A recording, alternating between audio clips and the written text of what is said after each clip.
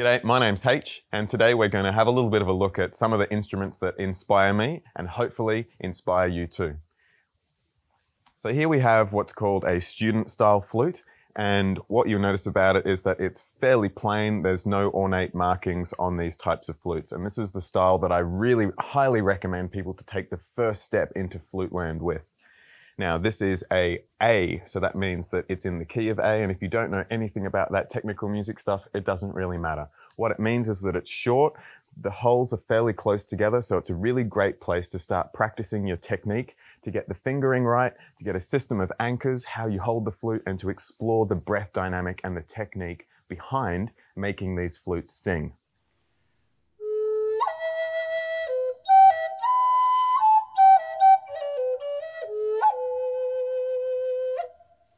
Beautiful, high-pitched.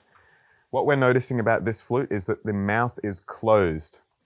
And I'll show you the difference between that and an open mouth flute right now.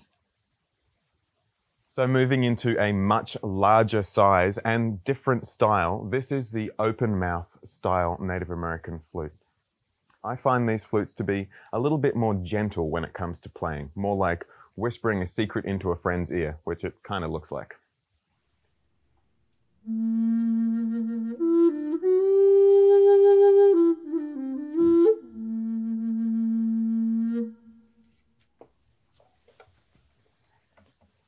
This one here is one of my favorite traditional style Native American flutes. It is complete in its 6-hole form and it's just the single chamber. This is made by an Australian maker and it is a hewn pine, so a very soft wood. Now the woods for the Native American flutes are not only visually attractive, but they have an effect on what we call the timbre, the timbre, and the real kind of sustenance of the way that the sound is delivered. So in a soft flute like this one being pine, you're going to notice that it's a very warm sound, a very full sound. And when we switch out to a hard wood, we start noticing better delivery in the high end and a very bright, almost chirpy sound. So paying attention just to the softness of this flute.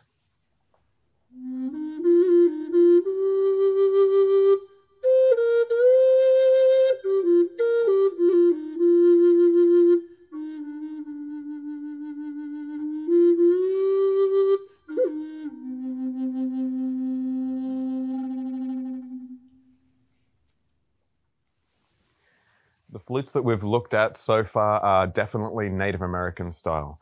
This is a Peruvian style flute and it looks very, very similar. The thing that I'd like you to notice about this particular flute is that it only has 5 holes. So when we compare that to my recommendation for a beginner's Native American style, the only real difference here is that this one has 5 and this one has 6. Now sometimes people call this a student flute, and that is because there is no option to release that note there. During the tutorials that I offer, I like to teach the fingering pattern that then seals off that note, making a 6-hole flute, a 5-hole flute, making it a student flute, so that when you are ready to start exploring alternate fingerings, you can simply lift that finger and you don't need to buy the second flute. That's one of the advantages of having a 6-hole flute to start with. You can grow into it.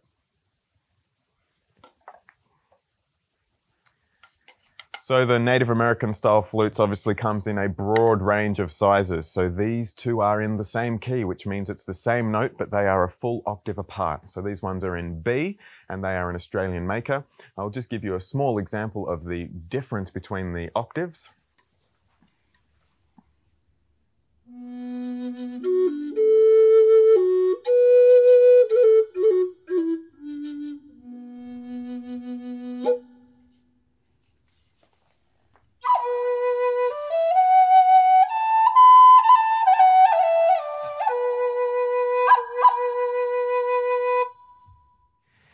And both of these are in the traditional single-chambered form.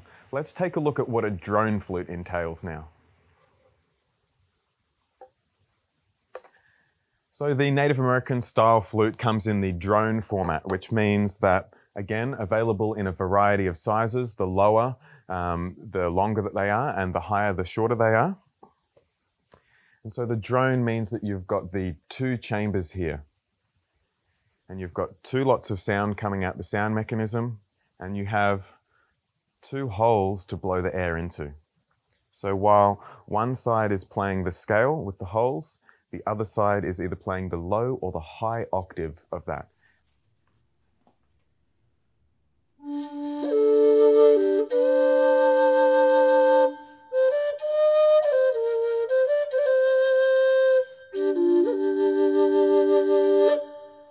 So you're getting two sounds at the same time with these magnificent instruments.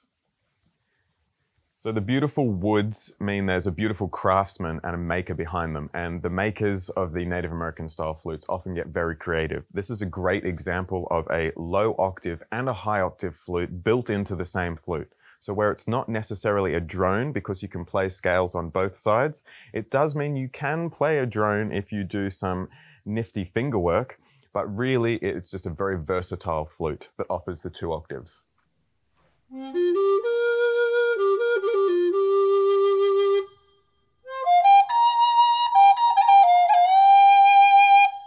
And if you do that nifty finger work, you can cover and play a drone.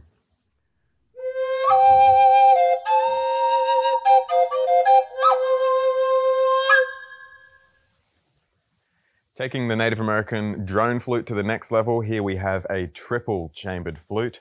This one is in F with a high C octave. So both of the scale chambers can resonate with the drone chamber.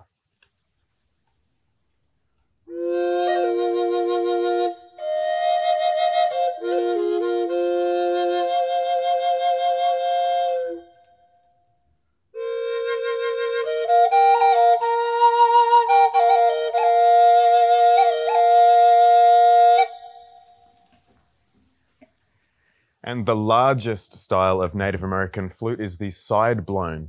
So this is so long that you can't quite reach it, and so there is a mouthpiece at the very side of the flute. Some of the even larger side blown flutes have an extendable chamber.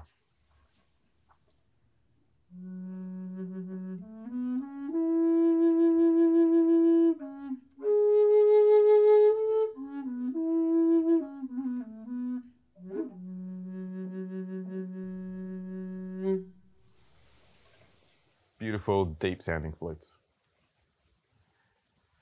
All right, so as you can see, the flute family is pretty diverse and no two flutes are the same. There are quite a lot of beautiful options for exploring music and the Native American style of playing. So I hope that you have found some inspiration in this and fall in love with these beautiful instruments as much as I have. If you are just starting out, I do recommend a smaller flute like these ones, and something like this is available on my website if you're interested. Otherwise, have fun exploring all of the diversity, and we'll see you in later videos. Hey, H here from H Music, and I hope you enjoyed this tutorial. Make sure you check out the next one, and if you do have any questions, please put them in the comments below. If you did enjoy the video, please give us a like, and if there's any further questions or information that you'd like about me or these beautiful style of Native American flutes, please check out the website. There's a link in the description below.